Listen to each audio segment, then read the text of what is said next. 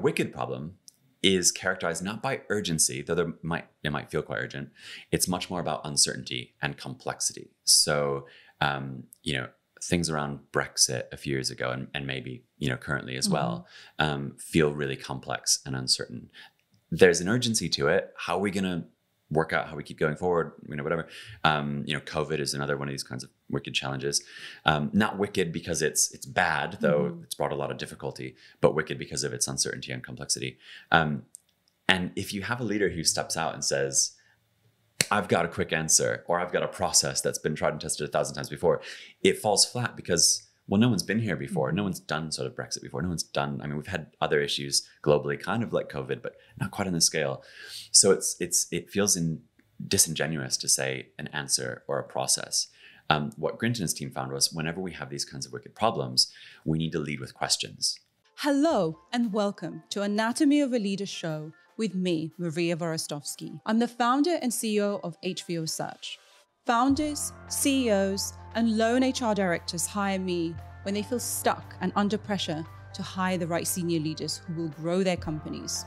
They work with me to ensure they don't hire the wrong person. I'm on a mission to discover what makes a great leader, the skills they have, what drives them, to really dissect what success looks like and what it takes to get to the very top. My aim is to bring to you leadership stories of entrepreneurs, founders, CEOs, investors, authors, leaders from all walks of life, the failures they faced, what they wish they knew before they started, and the hurdles they had to overcome. If you want to be inspired, surprised, and feel like you're not alone in your struggles towards the very top, you're in the right place here on Anatomy of a Leader. Like and comment below and subscribe to make sure you don't miss a single episode. It will change the way you think and may even change your life. Brennan, it's a pleasure to have you on the show. Thank you so much for coming here, and wonderful to have you sitting across the table finally. You're a philosopher specializing in trust and have set up your own business, Philosophy at Work, which is a consultancy helping companies think their best. That's so right. If you can give an introduction to what your business is to our audience and what exactly you mean by thinking their best. Yeah, great question. So Philosophy at Work exists to help businesses think their best, as you say. We're a collection of philosophers, business psychologists, academics, authors, variety of thinkers that are coming together to say, how do we understand how the brain works, how we can reflect really well so that, as you say, we can do our best thinking, because we know that the quality of your thinking, your mindset, how well you can process information and connect the dots sort of at pace in between back-to-back meetings or whatever it might be, really makes a difference for the quality of our outputs. How we think, if you could say that your thinking is the very interface that we have with the world. Information comes in through our senses, and then we do stuff with it. And that's our thinking that is maybe embodied. There's some physical elements to it, but also just that sort of the way that we tend to think about thinking, that sort of mindful processing. How we do that and where we end up makes a big difference for the way that we interact with each other. So a lot of what we're doing with the businesses that we work with is, how do you think well together with your colleagues, with your clients, so you can be a really great thinking partner to sort of draw out the great ideas that are going on there. But we might also say, well, thinking really matters at the coalface because of the way you make decisions. So a lot of the sort of thinking work we do around, being curious so we can ask questions, doing critical thinking, creative thinking, even self-awareness and trust, some of the different things that we might come onto. All of that comes together so that we can think our best. And to come back to your question of what does that even mean? I think I'll go back to a philosopher that I heard talk about thinking as just doing stuff with information. And so I love it because it's simple. It's sort of on the ground. There's no big words. And if thinking is doing things with knowledge, with information, then thinking well is doing things with knowledge, processing everything in our heads and everything that makes up our work, doing that in such a way where we're not missing the really important bits, where we're aware of our own assumptions, where we're switched on to how the way we're thinking and seeing and doing things, how that impacts other people. So I'd say thinking well is processing information in ways which, has a good outcome, which is driven by good motivation, which has a good impact on our own well-being and the well-being of others. So I'm packing a lot into it, but that's part of the reason that, helping businesses think their best it's a pretty broad term, because I think it enables us to do a lot of really important things. That's a lot to include in that with regards to thinking, because, we almost take that for granted, don't we? Like we just, we think about things before we do them, but actually there's a lot more that goes into that. Do you think leaders today do enough of that? Do enough thinking? Yes. I think there's enough thinking, but probably not always the quality of thinking that we want. Whenever I work with leaders, particularly if we're talking about sort of people that are moving up into what's generally thought of as leadership position, which I know there's a whole question there about what is leadership anyway. But a lot of that space where we come into contact with leaders is people who maybe have been leading for a while and are wanting to just sort of sharpen their skills, or are coming into it that a little bit more. And what I keep hearing is, I'm too busy to sort of think through this properly, or there's too much pressure to think properly. So I think there's a lot of cognition going on. We're sort of thinking all day long, but the quality, I don't think there's very much or enough, or as much as we would like, quality thinking. I definitely identify with that, where you can get so busy with doing what you need to do that actually the execution becomes more important than the strategic thinking. Yeah. And especially if you're a small business owner where, there's very limited resources, or, sometimes speed is really important, but actually you're having to wear two different hats. It's the thinking and the doing, the execution. Yeah. And I have to admit that, doing both simultaneously is an absolute challenge. I definitely have to kind of like carve out time to do that. And it's only recently that started to actually have kind of those pockets of time where it feels like they're almost not productive to some extent. Yeah. Because you're sort of sitting there looking out the window, kind of pondering life in some ways. Yes. How can we do that better? Yeah. Well, so something I wanted to come back to, and just hearing you speak, and I think maybe starts getting into how we do it better as well, is something that struck me probably about, 5 years ago, was this, the fact that thinking is so integrated. So on the one hand, I hear you saying, it's hard to do the thinking and the doing, and because we're going back to back, and maybe if we're sort of involved in the strategy and the delivery, it feels like a very, very full life indeed, and it's hard to build that in.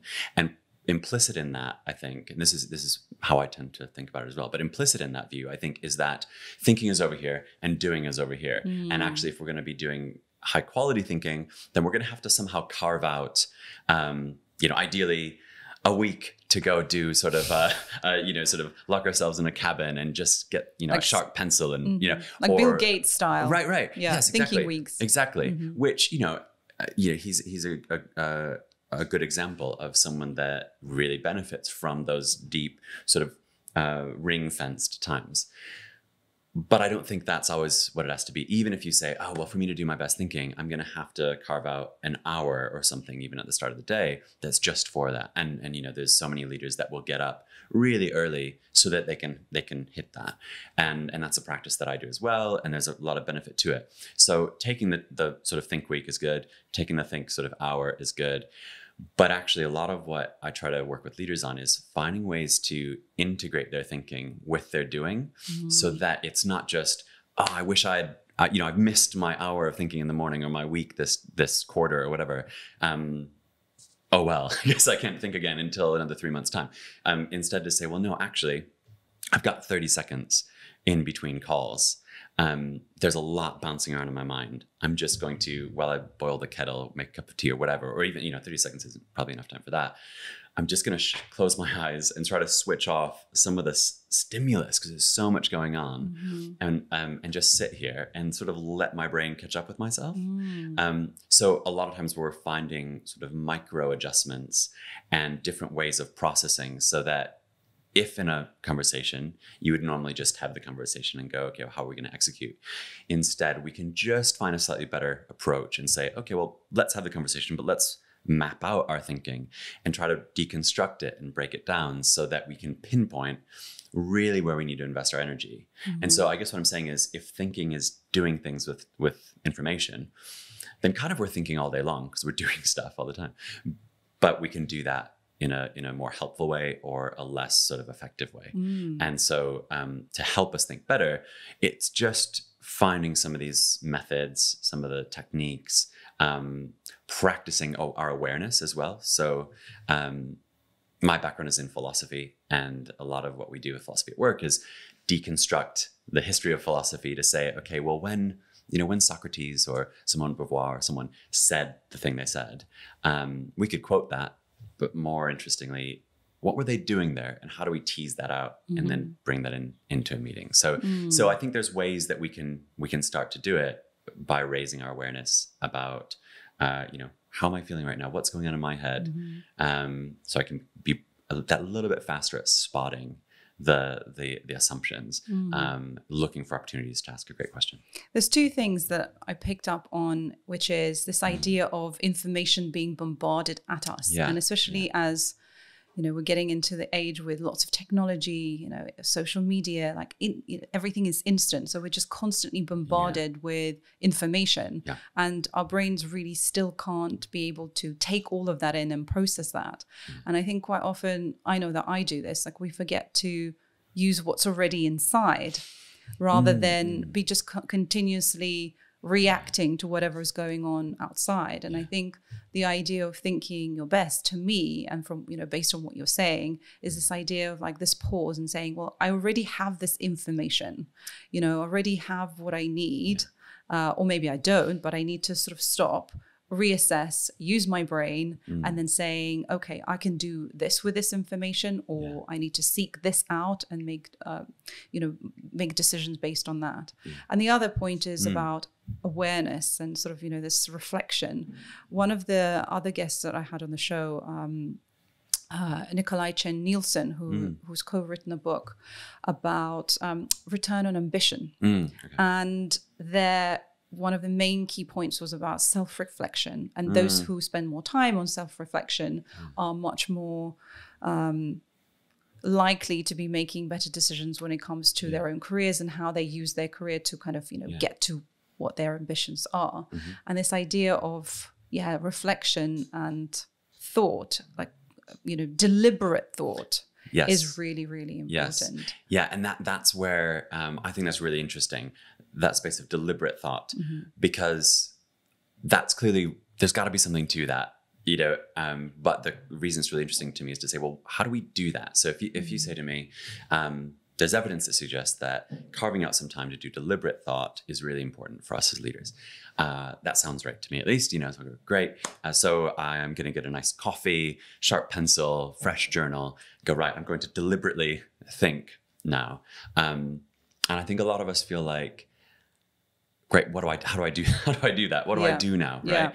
And particularly also, it's a really common view, but the further we rise up through the ranks, it sort of is really lonely at the top, and there's more pressure on us to feel like, well, we have to have the answers. There's this obligation to know. And so now if I'm a leader sitting in a C-suite and I need to think deliberately about this and do strategy, I feel like people are looking to me for the answer. How do I do that? And so really where I'm trying to work with the collaborators I bring in, different philosophers and things, is to say, how do we do that deliberate thinking? And sometimes we zoom in and we focus on things, and sometimes we zoom out. So going back to something you said a couple minutes ago, unfocusing and sort of allowing our brains to loosen up in a way is really important. There's a reason that so many people say, oh, I had a great idea in the bathtub, or what are you going for a run or something, and there's an author in Canada named Chris Bailey who wrote this great book. I think it's called Hyperfocus. And he talks a lot about the value of boredom at a cognitive level, because when we get to sort of boredom, it does something that kind of helps all the rubber bands loosen up. And he has this great quote where he says, scattering your focus supercharges our dot connecting power of our brain, right? And so he did, for his book, he did experiments like, I think he sat on hold for Air Canada, helpline for like 2 hours or something like that, just to tried to find things that made him bored, and then saw, well, what did that do for him when it came to his sort of creative thinking ability? And the answer was it did a lot. But again, going back to what I said before, not all of us would say, well, I don't have time for me to sit on hold for 2 hours. I've got, so what watching paint dry. Right. Yeah, exactly. Yeah. So that might be good, but how do I build that in sort of micro adjustments? And that's where it's saying, well, let's look at how we ask questions. Let's look at, what assumptions are being had around the table when we're having a meeting? How do we understand ourselves? And going to your point, the self-reflection, self-awareness is really, really core. The ability to understand where we're coming from, the ancient Greek view to sort of know thyself being so central, is really, I think, about saying, let me get better at noticing what's going on inside myself and how I'm interfacing with that which is outside myself, so that I can then be that little bit faster to sort of maybe stop myself from saying something that would have otherwise shut down the creativity in the room, or maybe start myself, to say something that will maybe start it. So, if I, for example, just to make it really concrete, if we're, leaders, we feel pressure probably to have the right answer. And maybe we have a discussion, but then we feel like maybe it's our place to sort of come in and sort of rubber stamp the actual answer, right? But if I'm more self-aware, then I can feel the sort of temptation to have the last word and have the answer or something like that, because I'm the leader. And if I notice that, and I've processed that, and I'm aware of where that's coming from in myself, that it's not really the best thing for the team, but it's actually just coming from my sort of insecurity to feel like I'm worth my pay or something, right? Then I'm that little bit faster to go, no, hang on, Brennan, you don't have to have the answer. You don't have to have the last word. It's actually really good for someone else to find the answer. And then I can stop myself. And that sends the message to others that actually, okay, this is really a collective. I think from my experience, when I look at business leaders or any leaders who are effective, is this ability to recognize that you don't know everything. Yeah. And the fact that you have a team around the table is there for a reason. If you have all the answers, what's the point, right? What's the point of having a team? Yeah. And the ability to be able to give that sort of safe environment. I'm talking a lot about psychological safety, where other people are comfortable with bringing up ideas that maybe nobody even thought about, which could not necessarily, might not be the right idea for that particular problem, but it can spark off an idea in somebody else. And how do you see from other people's perspectives to kind of arrive at that, to then arrive to a solution? But you're right. I mean, self-awareness is absolutely critical. I mean, what do you think makes a good leader? Really good question. So I guess where my brain initially goes is to think about what do we mean by good? Do we mean morally good, sort of virtuous? Do we mean effective? And probably we mean kind of all of the above, right?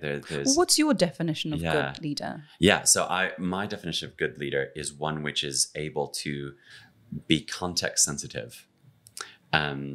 And I hope that doesn't sound like a cop-out. The reason I think it's context sensitivity is sort of king when it comes to leadership is because that which is moral, that which is going to be effective when it comes to executing, that which is going to be thoughtful to the other people around the table and everything, that's all about context. And we could be, the other things on the table, other possible answers for what a good leader is, right? Could be expert in their field, really sort of someone that people just love. They're really drawn to them. It's easy to bring people with them. Maybe they're really sort of servant-hearted or something. They're great support people, right? But you could be any of those things, but if you're not switched on to the context, then you could sort of misfire or use those strengths in a way which doesn't really land well with others.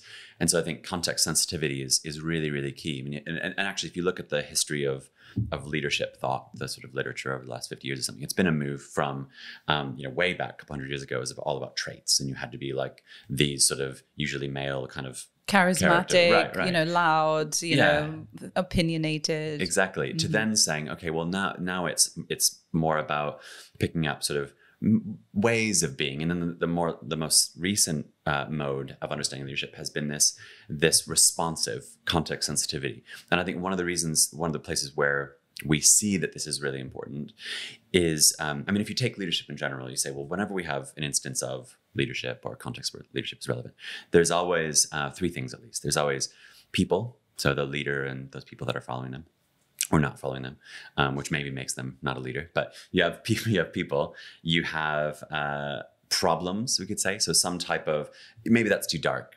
opportunity, challenge. There's some kind of something happening that means we need leadership. And then in addition to the people problems, there's always a use of power as well. And that is the leader using the power that's given to them by those people that are looking to them to lead, to address the thing that's on the table at the moment.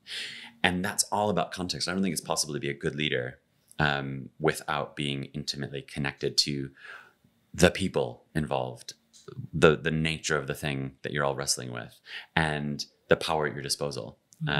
So maybe I think if we were the sort of critic in my own mind is saying, well, Brennan, have you not really answered the question, because you're kicking the can down the road a little bit, because then, well, what does a good leader do in each of the situations? But I would say, I think I'm just probably being a little bit like Aristotle, whose ethics was all about responding well in a given moment. And he argued that there's no one right or wrong way to behave. It's not about being honest all the time, never telling a lie.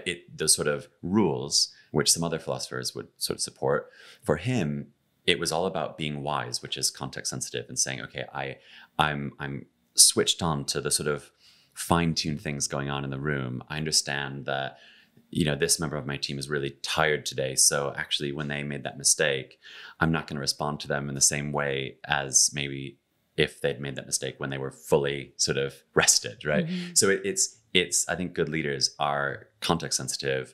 They are pursuing wisdom, which is that responsiveness to the context as well.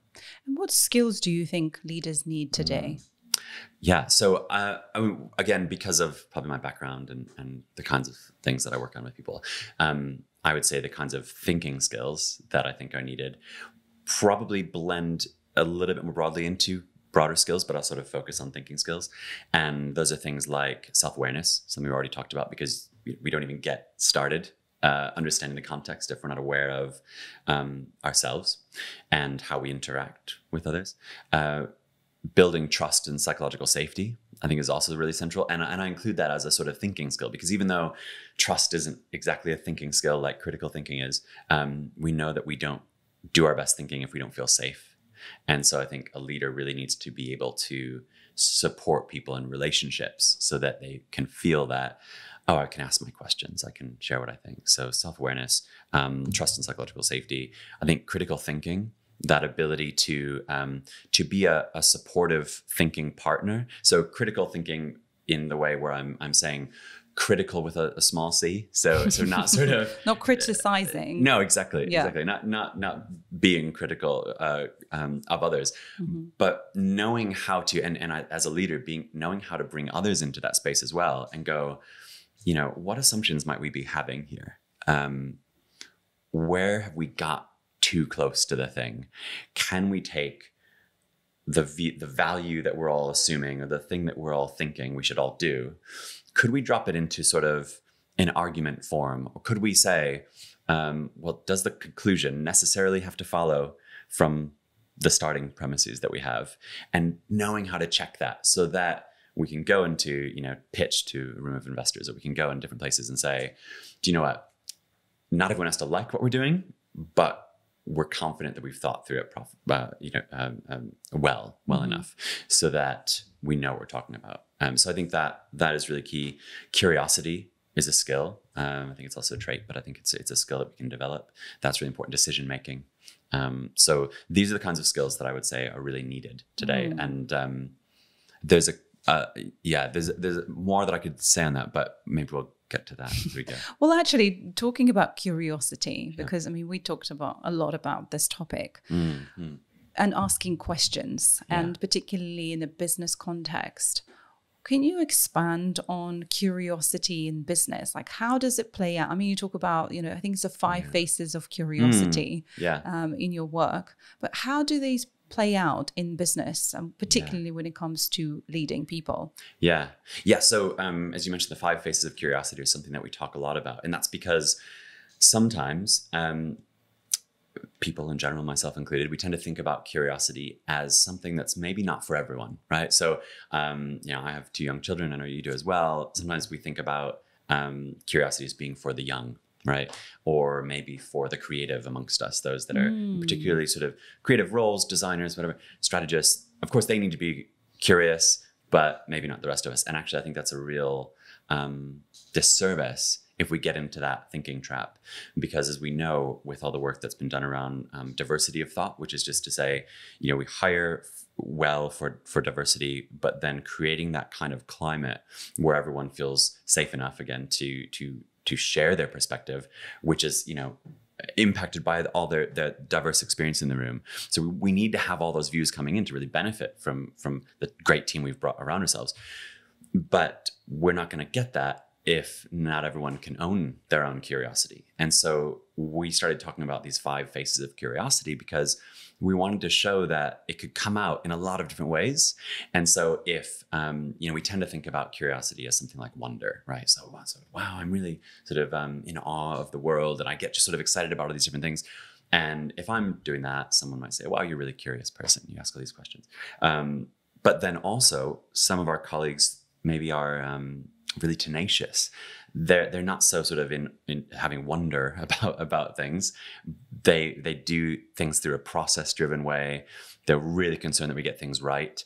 And actually, I would say that can be them exercising their curiosity just as much as anyone else.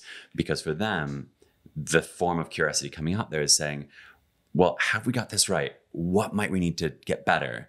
And that's curiosity about how we can make it better. And so I want to help people to say, no, actually, all of us can be curious. All of us, began life curious, and it comes through. So, a great exercise is to say, well, how did you love playing when you were 5 or something, right? If you can remember that, or 6 or 10, that can be a really good sort of window into your own curiosity. But so to answer your question, it comes out in, we talk about wonder, tenacity, but also imagination. So the ability to go, well, I wonder how we could sort of move this forward, and then work back an actual solution. But also courage. First of all, it can take a lot of courage to ask your questions, but also I think courage can be a form of curiosity coming out. Also, if we say, well, how could, we're wrestling with a really difficult sort of issue that feels really difficult to talk about. How can we move this forward? How can we take 2 things that feel really at odds? We disagree on a really important issue or whatever it might be. How can we move forward without either of us feeling like we've sort of lost our souls?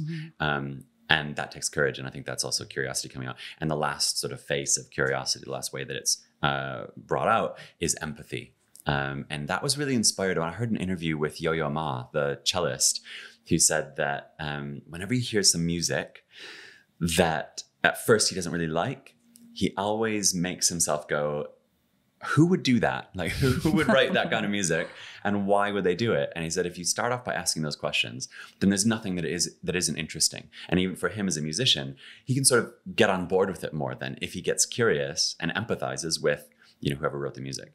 And that made me realize, actually, I think curiosity shows up a lot of times as empathy as well. And so it comes out in all these different ways. And what we really want to help our teams to do is, first of all, recognize how curious they all are and how beneficial that can be. And then find out ways that they can own their own curiosity. So we'll often say, well, okay, so if which of those faces feels most sort of natural to you? And which one would you like to sort of turn up the volume on? And then what does that look like for you? What's sort of one question that maybe you think you need to ask, in the next meeting? And can we all make sure we're sort of bringing that to the table? I love the idea of having different faces of curiosity so that you can identify yourself in one rather than just having this sort of very vague concept of what it is, or that kind of childlike, as you said, wonder and awe, that actually there are more specific ways of being curious that could be more natural to your style. Let's go back to talking about your PhD, because you specialized in trust. Why did you decide to choose that topic? Yeah. So I was always, I was sat in philosophy departments, but I was always really interested in the human side of philosophy. So, there were really brilliant students alongside me that were doing all this amazing work with, logic and sort of probability theory and all these things that just sort of blew my mind. And I was like, wow, that's really amazing. But it didn't really light a fire in me. The things that I really loved were thinking about why people think the way they do. Where's that come from? I think if I had maybe started studying anthropology first, maybe I would have become an anthropologist or something. I was really interested in the human side of ideas. And then there was an opportunity to do some work on betrayal. I was living in America, in Michigan, and there was this opening to do some research on the topic of betrayal in Australia at Macquarie University. And I was lucky enough to get the scholarship to go do that. And when I started reading about betrayal, all the arguments that were being made about it were using the concept of betrayal to define trust. So they were saying that anytime that trust is sort of happening or whatever, you necessarily are vulnerable to betrayal. And that, of course, links the two. So if you're going to get interested in breaches of trust and betrayals and letdowns, then you have to understand what trust is. And that sort of opened the door into that whole space. And it was just fascinating to me to think about what trust itself is, how it operates in sort of one-to-one interactions, but also at the sort of organizational level. Can you have too much trust? Is trust always good? And also this was happening right around the sort of global financial crisis. And so there are a lot of questions around, well, how do we trust again? Where is trust showing up in our sort of social fabric? And so right at that moment, that sort of happened when I was about a year and a half into the PhD. And suddenly there was a real sort of need for the kinds of things we were thinking about. At the same time, I realized I didn't want to be an academic forever. And so I found myself in London because when I was in Australia, I met my wife, Karina, who's from London. And so we back here. And I was just sort of thinking about how, where is this useful? And there was so many conversations going on around, well, we need to think well about trust and more importantly, trustworthiness. And so that sort of started some of the work that I'm doing. And where the trust stuff is probably still important is that point around, if we don't feel safe, then we're not going to think our best. And so I'll still work a lot on trust and trustworthiness so that leaders can create the sort of climates where other people feel like, people have my back. I feel like I sort of am, I sort of kind of belong here and I'm accepted here. And so I can sort of get on with the work rather than having to worry too much about self-protection and never quite getting very deeply into the work. So how can you create more trust? How can you create more trusting teams, environments? Let's talk about it from a perspective of a leader. What must they do? Yeah, good question. So in simple terms, I think it's noticing, communicating to others, to your team, that you see them and that you see what's important to them and that you care about that. I think that's and in what words? Like how do you communicate that? Like, what do you say? So I think it's actually really importantly not what you say. Right. Sometimes it's what you say. Yes. But more importantly, it's what you do. And there was probably about 10 years ago now, there was an ad campaign that I saw on lots of, as I was riding the train, that said something. It was for a financial institution. It said something to the effect of, trust us. And there's all this work coming out about the same time saying the last thing you should say when you want someone to trust you is, trust me. Because it's kind of drawing your attention to the vulnerability. If I say trust me, implicit in that is that you need to trust me or you're relying on me in some way, and that kind of makes you vulnerable. So actually, it's not oftentimes about what we say, it's about what we do. And what we do is showing someone that you and what you care about is important to me. And it makes sense. I mean, it's really, really simple, but where it's hard is because we're busy people with lots of competing needs and things that we need to invest in. But the reason that it makes sense that would support trust and create the kind of climate is because if, imagine that I'm a member of your team. If day in and day out, or maybe most of the days, because you don't have to be perfect to build trust, I feel like, well, do you know what? Maria really sort of gets me. I feel like the other day I said I, had a childcare issue or whatever, and I felt like you really heard what I was saying. Maybe because of what you said in response to me, i.e., or e.g., oh, Brennan, I understand you've got this issue. Let's see if we can move things around. But then the action of actually moving things around is the doing. So that helps me know that you recognize my value probably to the team, because you're willing to move things around to include me and make me feel valued. And that is going to help me trust you, because then next time that something really big is at stake, or I feel like, gosh, I've made a mistake, do I tell this to Maria, or do I try to brush it under the rug and hope she never sees? Well, if I trust you, I'll tell you, and that's better for all of us and better for the work.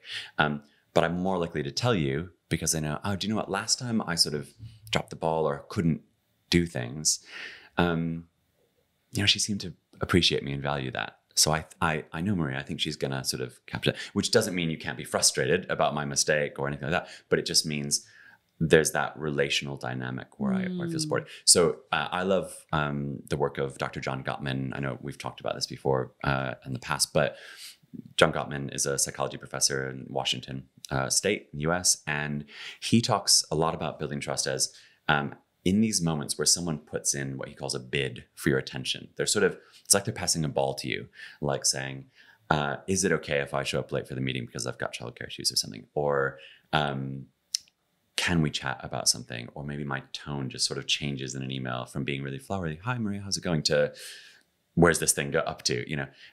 That's putting in a bid for your attention. If you turn towards me in those moments, rather than sort of pretending like you didn't hear it, didn't notice that bit of the email or whatever, then that's going to support trust. And he has 35 years of quantitative data of noticing, in his case, interpersonal sort of partnered relationships. So he has couples come and stay in this sort of lab where he observes their behavior, and he can pick now which ones are going to stay together, which ones are going to break up, because he's noticing this behavior. And it's that noticing those moments where people are putting in a bid and then choosing to turn towards them. And so to your question, sorry, taking a sort of long way around to get to it, but to answer the kinds of behavior, it isn't so much what we say, it's what we do. And it's, first of all, noticing, oh, this person, they're struggling a little bit, or their body language has changed. If you ask me a question and I suddenly sort of shut down, move back, turn away from you a bit, rather than just pushing ahead with the deadline thing we're trying to discuss, saying, should we take a few minutes? Should we take a little break? Let's get some tea. Or why don't we finish the conversation, walking? Because we know that moving side by side together is sort of better for coming together and collaborating.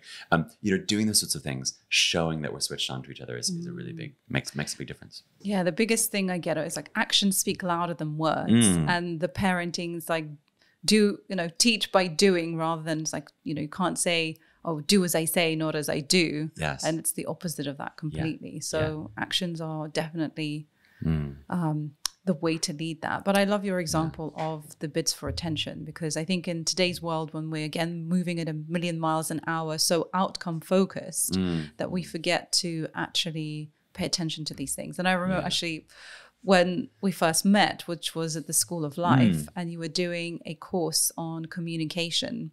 And at that point, I remember that I had issues myself in terms of how I was communicating to other people, because I don't know if you follow sort of the DISC behavioral assessment, but my communication style is very, very direct quite often of the times. And that doesn't really play out very well with individuals who really need that more kind of empathetic, I suppose, way of speaking. And I just remember I was took away so much from that. And I think you're, again, one of the few people that I like and respect that make me want to be a better person. Okay, cool. So everything that you're saying here, I think is super helpful in the work that you do within businesses. I think it's so crucial to creating that psychological safety that we kind of strive towards. Can I just pick up on something that you just mentioned? Because I think sometimes when we think about trust in particular, it kind of feels like, oh, in order for me to build trust, we've all got to sort of fit this mold of the sort of really, I don't know, not straight talking, sort of super empathetic. And that might be true, but you can be empathetic and straight talking, right? And I think what we're talking about with building trust is empathizing, noticing those moments where someone's putting in a bit for your attention, and then choosing to respond to them in a way which shows, I see you and I care about that. And I think you can do that while being quite direct. And I think you can do that while saying no. You can do that while letting someone go. I once gave a talk about building trust, and someone came up to me at the end of the time and said, this is all making sense, but I kind of feel like if I'm going to build trust with my team, I've got to have no boundaries. I've got to sort of say yes to everything and be sort of warm and cuddly all the time. And that's just not me. And it sounds exhausting.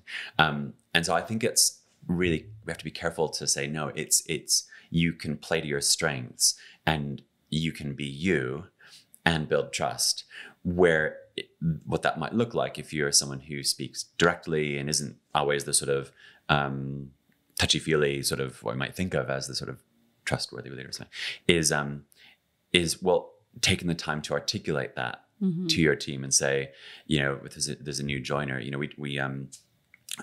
this is what would work really well for you about when we have a conversation, what's going to be really important for you. Would you prefer it if we sort of get it all on the table and then work through it systematically?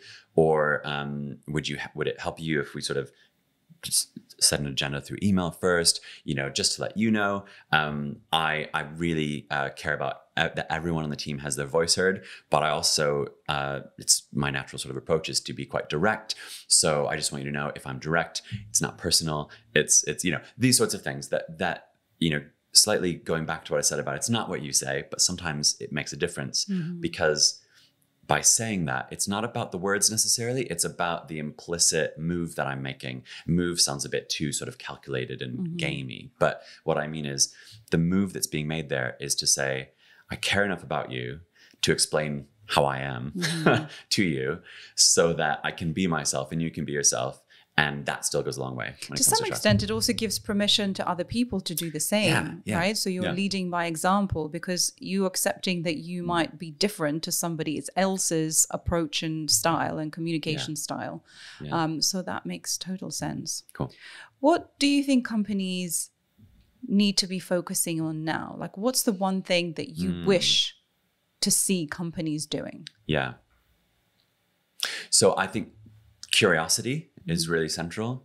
I'll come back to what that looks like when you say, what do they need to be doing, right? Because curiosity feels like, oh yeah, that sounds good, but it's kind of abstract. But maybe before we get there, just to explain why I think that's the thing right now, goes back to some work that was done by a leadership expert named Keith Grint, that maybe we've talked about in the past as well. Keith did this work with his team when he was at Warwick University, now he's at Oxford, and basically what he did was he tried to break down leadership into the types of challenges that we as leaders come up against. And he said there's 3 types of challenges at least. There's critical problems, tame problems, and wicked problems. And he didn't coin that phrase wicked problems. It came out of the 1960s, 70s literature around sort of urban planning and things. But he picked it up and has brought it right into the conversation a lot more. And the reason that I think curiosity is needed is because what Grint and his team found was that when you have a critical problem, which is sort of a really urgent thing, so funds are running out, we need to sort of inject some more money into whatever the business, that's really time sensitive. With those kinds of critical problems, he found that the best leaders, what the context called for, going back to what I was saying about contextual leadership, what the context called for was an answer. We look to a leader just to say, everyone, do this because we've just got to put out these fires. With a tame problem, that's not so urgent. It's more, okay, we've been here before. We need to hire someone. There's a challenge, but we need to get through with it. And he said the right way to lead in that way is to roll out a process that's been tried and tested. But a wicked problem is characterized not by urgency, though it might feel quite urgent. It's much more about uncertainty and complexity. So, things around Brexit a few years ago and maybe, currently as well, feel really complex and uncertain. There's an urgency to it. How are we going to work out how we keep going forward, whatever. COVID is another one of these kinds of wicked challenges. Not wicked because it's bad, though it's brought a lot of difficulty, but wicked because of its uncertainty and complexity. And if you have a leader who steps out and says, I've got a quick answer, or I've got a process that's been tried and tested 1,000 times before, it falls flat because, well, no one's been here before. No one's done sort of Brexit before. No one's done, we've had other issues globally, kind of like COVID, but not quite on this scale. So it feels disingenuous to say an answer or a process. What Grint and his team found was whenever we have these kinds of wicked problems, we need to lead with questions. And that means curiosity. And the reason that's the reason that I say curiosity is where I think businesses and leaders and teams need to be going, is because so much of our world, so many of the things on our plates at the moment are characterized by uncertainty and complexity. There's a lot of moving parts. And so the first place to start is asking questions, getting curious. Well, what is the real nature of this? Am I assuming something about it that I shouldn't? And so to come back to your question about, well, what should businesses be doing? I think we should be, wherever possible, and I know this might not feel very doable for a lot of people, but wherever possible, claw back a bit of time so that the meetings are not so rushed and we can make a bit of time to say, have we interrogated this as well as we need to before we move into execution phase? Or indeed, as we start to execute, can we build in some places for curiosity to check and be learning and prototype and those sorts of things? Also, leading by example, showing that we don't always have to have the answers, that we can, as leaders, ask questions that are really not just pre-rehearsed, that, I have the answer, but I'm going to ask the question for your benefit. Real authentic questions where we don't really know, because those are the ones that draw others out and sort of, they feel authentic and people go, gosh, they're confident enough to ask a question. Maybe I can ask mine too. That's what I'd love to see businesses doing, making time for curiosity. And this has been happening more over the last few years. HBR, Harvard Business Review, published an article, this is going back like 3 or 4 years, called The Business Case for Curiosity. So it's been, part of the conversation. But when we look at what businesses are doing sort of, 9 to 5 or whatever the hours are these days, it's still, we need to actually bring it in. And that means carving out time for questions, carving out time to think together about, well, what counts as a good question? How do we understand that? What do we build it in? And that's where, we're doing sessions on just that, sort of how do we think about questions? So that's what I'd love to see more of. What I think the pandemic and Brexit and all of these things have shown is that how unpredictable life can be and how uncertain a lot of what we're dealing with is, because there's certain things that we just simply don't have control over. And one of the key qualities that I look for is that ability to deal with uncertainty in a leader, because anything can happen at any point. And what you're saying is about sort of asking questions, about staying flexible and curious, that there isn't always the right answer for any particular problem, because that problem may have not even existed. And I think that's really key. I want to touch on one of the things you said about meetings, because I want to clarify things before people go ahead and start making even longer meetings in companies.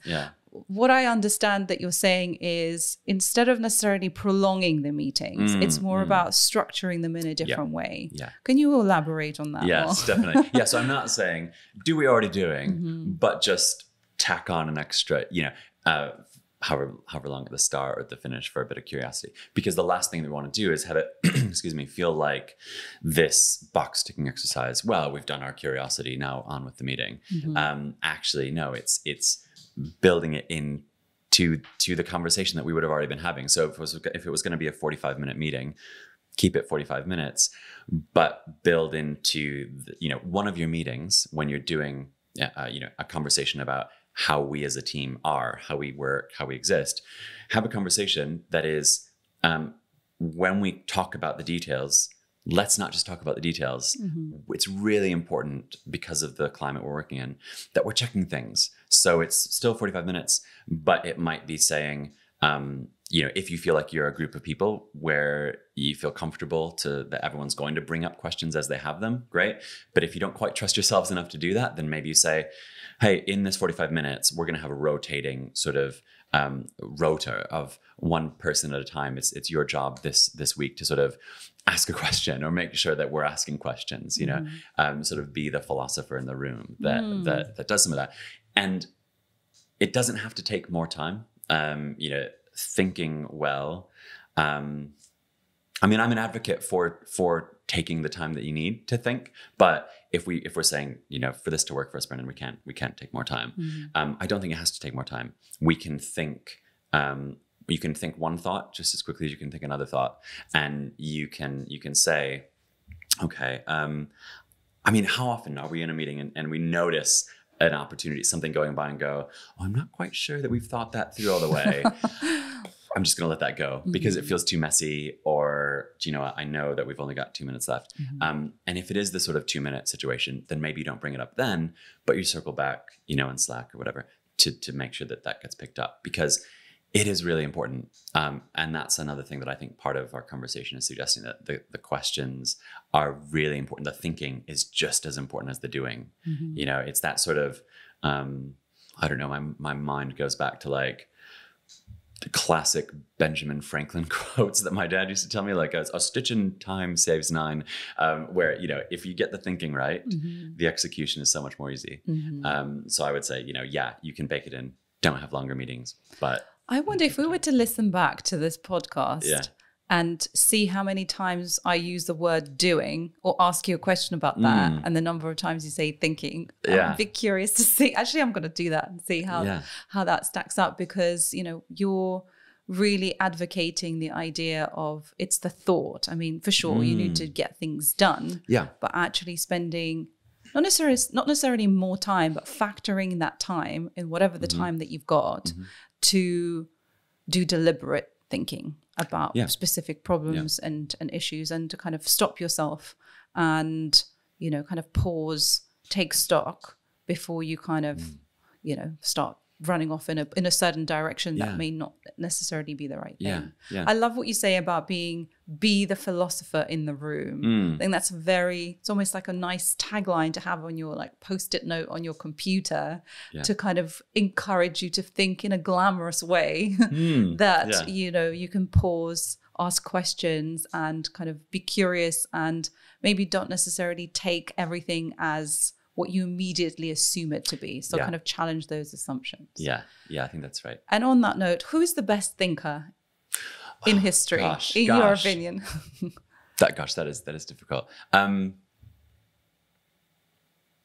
gonna avoid saying someone that we think of as a philosopher,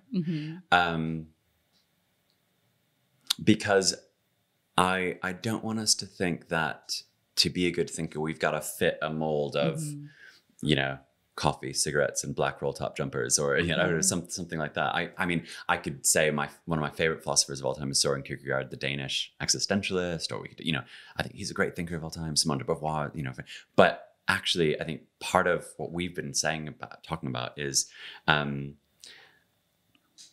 being the philosopher in the room.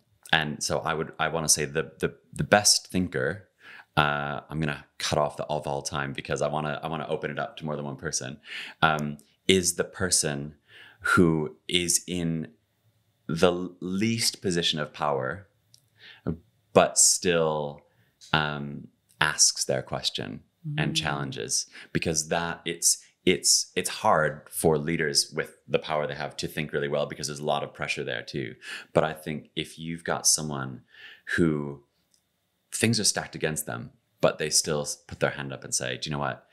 I don't think we've considered this. And if they can do that in a way which doesn't feel like they're criticizing the other people, or are saying, I know what's right, not you, but are rather going, I think we're missing a trick. That's a brilliant thinker, because they've noticed something, they've had the courage to bring it up when maybe they're not the person that everyone's looking to for the answer, and they've managed to articulate it in a way which, just pushes all the office politics to the side, and is clearly sort of doing that thinking partner work. So that, and all of us can do that. All of us can do that, and those are the best thinkers of all time. I think probably when you look at historical philosophical figures, people like Simone de Beauvoir and Kierkegaard and stuff, actually probably the ones that come to mind are some of those people. Kierkegaard at his time in Denmark was hated. His first name was Soren, and apparently in the culture at the time, parents, when their children were misbehaving, would say, "Don't be a Soren," And so he was sort of the underdog, not expected to have the power. Yes, he was a wealthy sort of person, but so he had a lot of different sorts of power.